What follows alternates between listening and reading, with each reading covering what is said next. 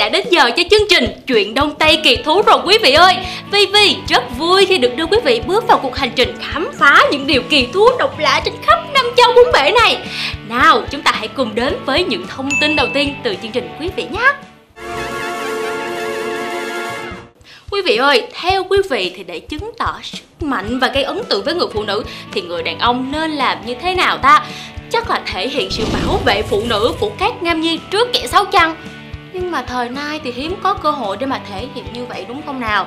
Nếu có khán giả nam nào đang biết câu hỏi này thì Vi xin mời các quý vị đến với xứ Bavaria của nước Đức để chứng kiến một cuộc thi đặc biệt dành cho đàn ông. Quý vị biết đó là gì không? Đó chính là cuộc thi đấu vật ngón tay. Chào mừng quý vị và các bạn đến với Fingerhaken, đấu vật ngón tay, một sự kiện thể thao truyền thống vừa diễn ra tại khu đô thị Stade thuộc vùng Bavaria của nước Đức. Tương tự như môn vật tay, các vận động viên sẽ ngồi đối diện nhau trên một cái bàn, sau đó đưa một ngón tay vào vòng dây bằng da và lấy hết sức kéo. Người nào có thể dùng ngón tay của mình kéo ngón tay của đối phương về hết mép bàn bên mình thì coi như thắng cuộc. Dĩ nhiên, sau mỗi trận đấu, chật khớp hay gãy ngón cũng được xem là chuyện thường ngày ở huyện. Wow, đúng là mạnh mẽ phải không thưa quý vị khán giả? Nhưng mà nói về các cuộc thi thì cánh chị em phụ nữ chúng tôi cũng không thua kém đâu nha. Xin mời quý vị khán giả đến với Mexico, đất nước thuộc châu Mỹ để tham dự cuộc thi chạy marathon đường dài, nơi mà một cô gái khiến không ít chàng trai phải mắt tròn mắt dẹt vì khả năng phi thường của cô gái ấy. Để chạy marathon đường dài, các vận động viên chuyên nghiệp luôn phải cần tới 3 đến 4 đôi giày chạy khác nhau và những phụ kiện như điện giải, ba lô đựng nước, thắt lưng chạy bộ, giớ chạy bộ và nhiều thứ linh tinh khác nữa.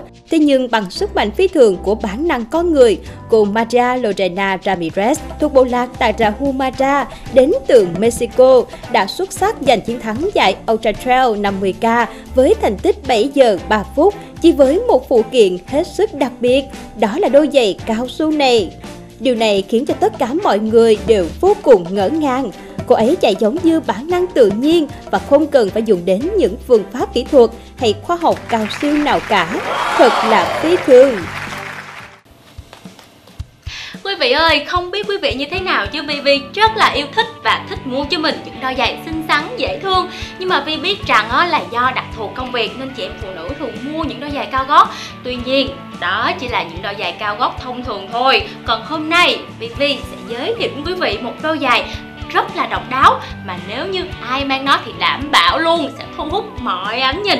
Nào, chúng ta hãy cùng đến với đất nước Nhật Bản để xem đôi giày này trông như thế nào nhé.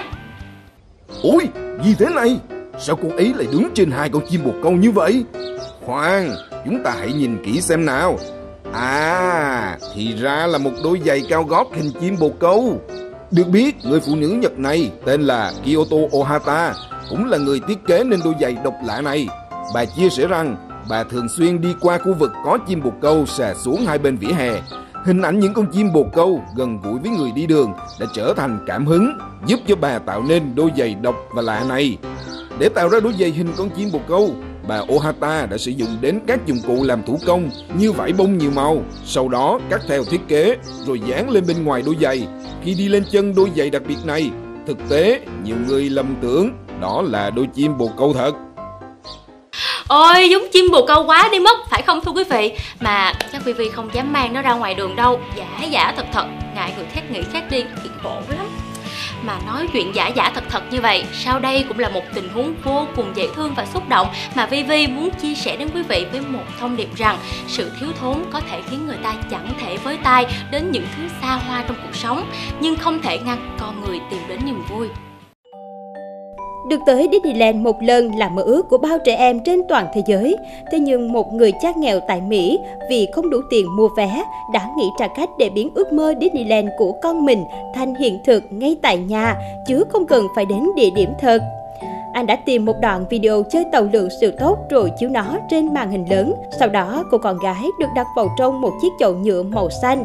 Cha nâng em tới đâu thì di chuyển nghiêng người lên xuống như chuyển động của chiếc tàu siêu tốc trong đoạn video.